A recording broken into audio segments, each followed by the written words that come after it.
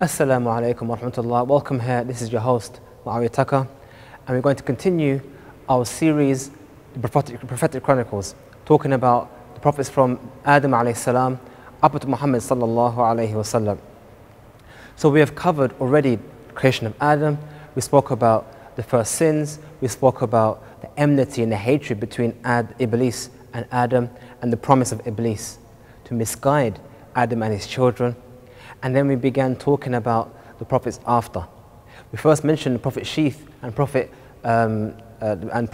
Idris, but they were before mankind began to engage in shirk or engage in idolatry. We spoke about what was Tawheed. Tawheed being Islamic monotheism, the belief that only Allah alone is deserving of worship. Something that Adam knew from the very beginning, and his children all knew that only Allah alone is to be worshipped. There was no idea in anyone's mind that there was any idols that could be deserving of any worship.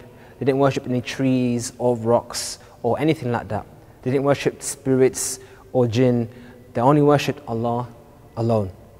But as time went on, and Iblis, just like he deceived Adam alayhi salam in paradise and convinced him to make a sin, also he convinced mankind to do the same kind of sin. And the sin for mankind, which Iblis really wanted mankind to engage in, is shirk, idolatry, the worship of anyone else besides Allah. So we saw how Iblis encouraged mankind and deceived mankind even, I should say, to worship others besides Allah by encouraging them to make statues and images of righteous people, so that telling them so they can remember their good deeds, remember the righteousness that they did. Hopefully they'll be inspired by their good deeds. And when people forgot the reason why they did that, then he told them, actually, your forefathers, they used to ask them for things, ask them to ask Allah for things, and therefore shirk, idolatry, crept into the ummah of Adam, the sons of Adam. And as we mentioned before, with Noah was the first one to invite them back to Tawheed, back to the religion of Adam alayhi salam. They didn't listen after 950 years of da'wah, after 950 years of talking to them and encouraging them. They didn't listen.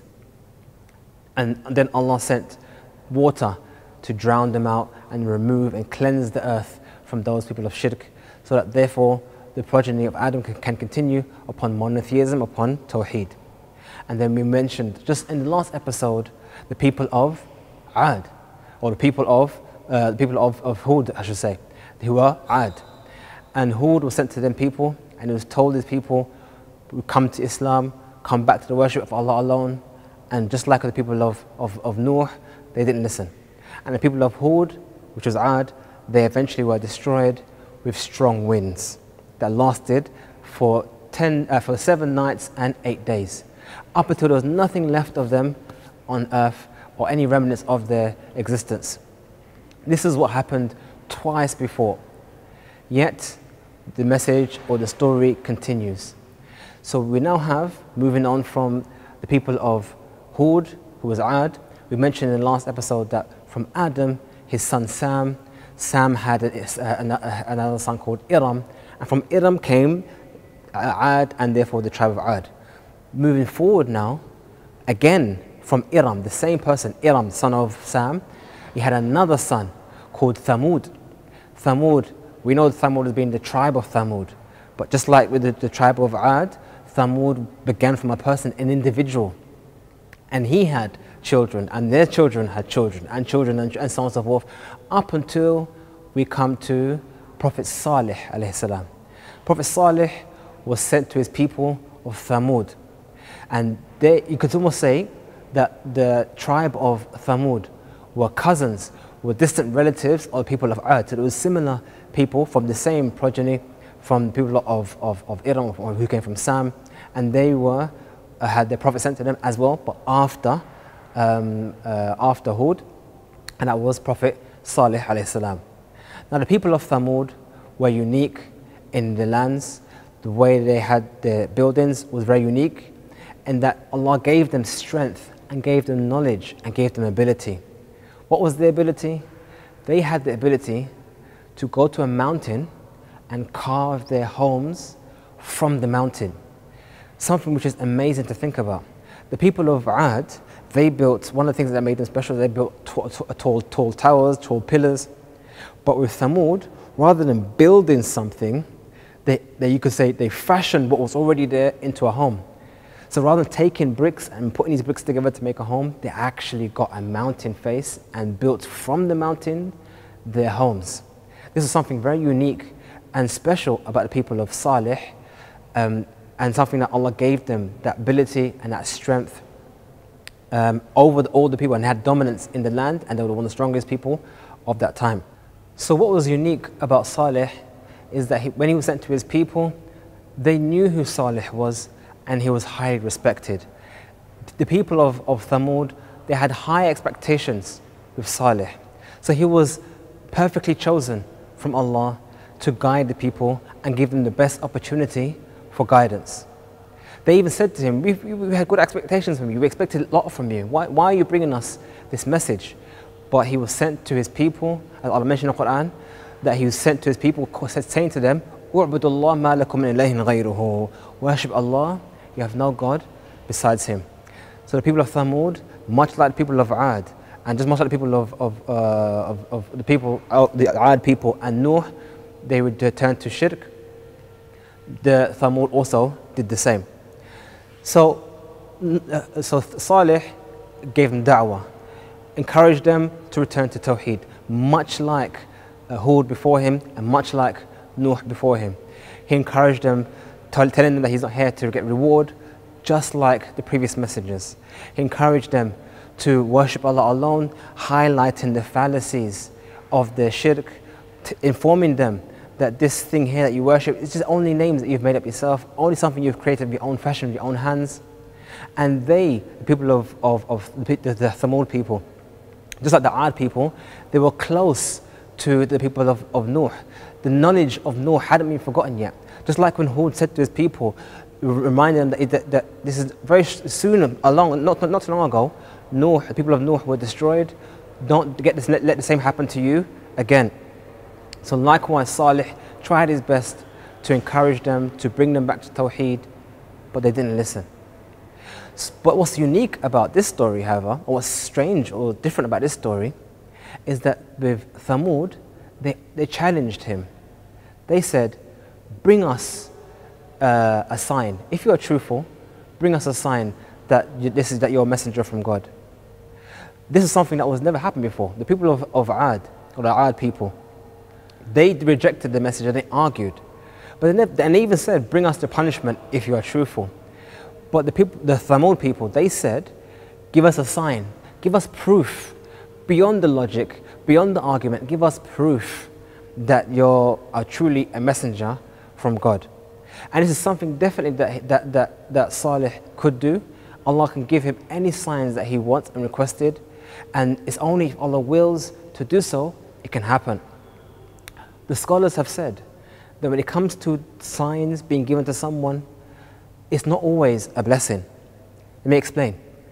If Allah tells you and gives you a message from a messenger saying come to Islam and gives you good enough arguments, you have opportunity to think, to reason, to contemplate, to accept the message.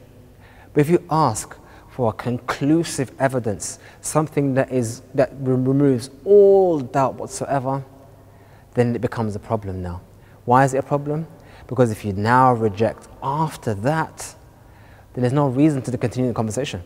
There's no reason to continue this discussion. You've been given clear-cut signs, and if rejection occurs after this, nothing is left other than adhab, punishment. So that's what they asked, and that's what they got. They asked for a sign, and Saleh told them, look at this mountain, a sign's going to come from this mountain. And Allah caused a mountain to split into two, and what emerged from that mountain was a she-camel, a naqa.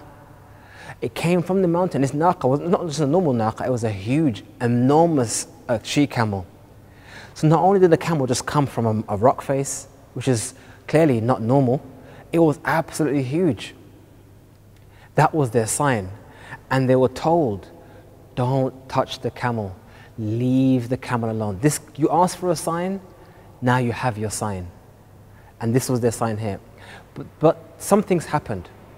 Because the camel was so huge, when it drank from the well, it literally engulfed and took all the water inside the well. So the people complained, what's this camel doing? We want to have food, we want to irrigate our land, we want to feed our cattle, and you have this camel now is causing us problems. So again, rather than humbling themselves, remember this, same thing we had with Iblis, the lack of humility and humbleness. Rather than humbling themselves, they tried to make issue with this camel, because this camel was a sign of the fallacy of their ways. It was a sign that they're not upon the straight path. So rather than accept the sign and submit, they tried to find fault. So a compromise was made. You can drink or take water from this well on one day, and on another day, the camel will take a drink. So we have turns. The camel will just come and drink every day. You have a turn, and you have a turn. That was the compromise that was given to them, and it was a reasonable compromise. And why not? You asked for a sign, you got a sign. You complained about the water, you got what you wanted. They were given so many opportunities, a messenger, a sign, and a compromise.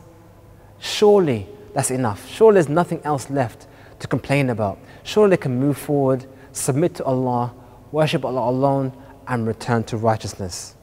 Surely that's enough. So after they were given what they asked for a sign, and they got a sign. They asked for some kind of help with regards to the water. They were given a day to have their water and a day for the camel to have their water. But they were told one simple thing: don't touch the camel. Just like Adam alayhi salam was told, don't eat from the fruit, they were told, don't touch the camel.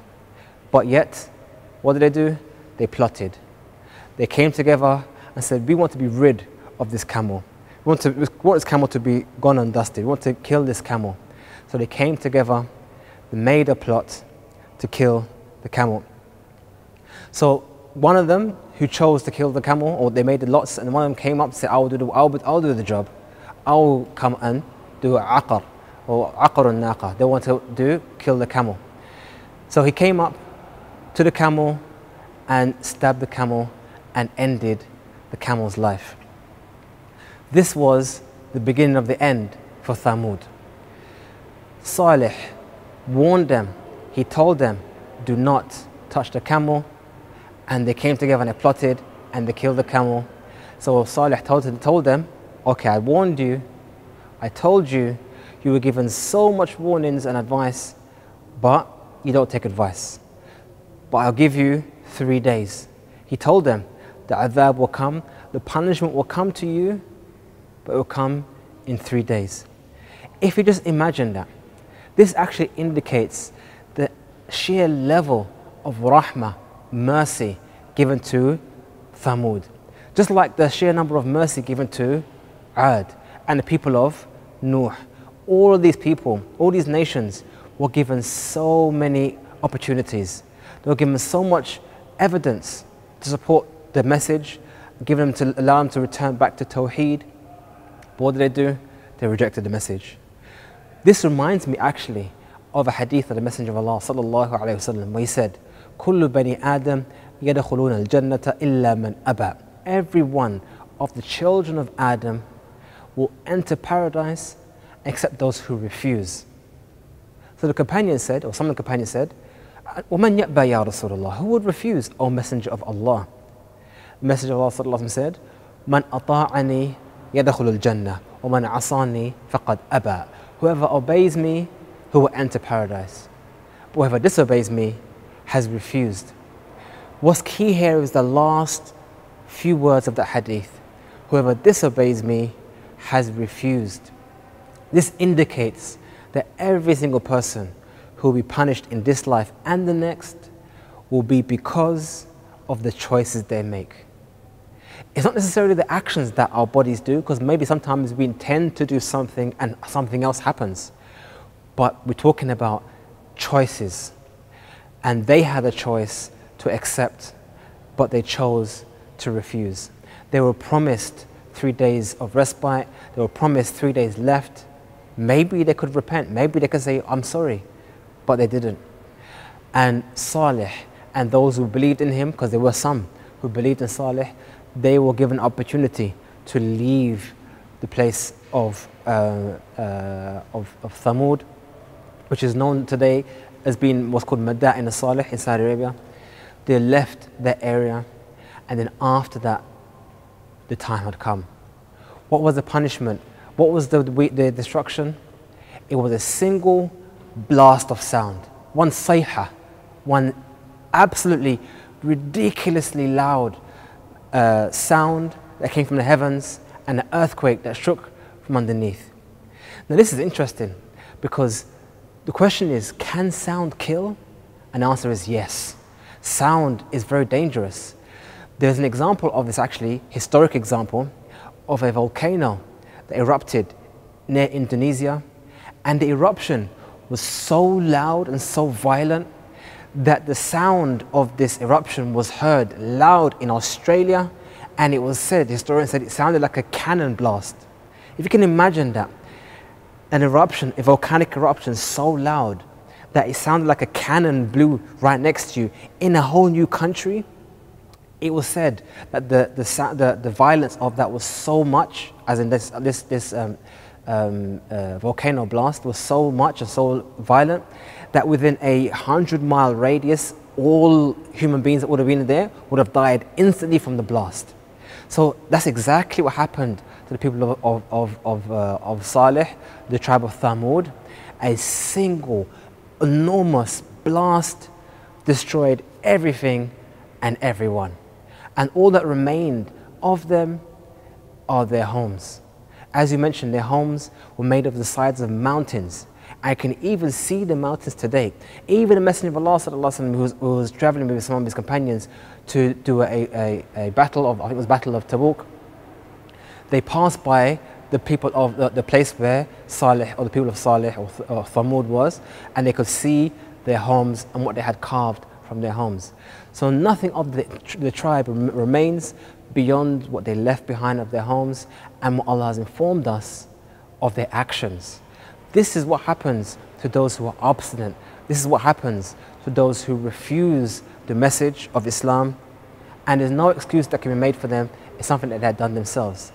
And finally, Allah mentioned that Saleh, he turned back to his people and said, how can I have regret of people who don't take advice?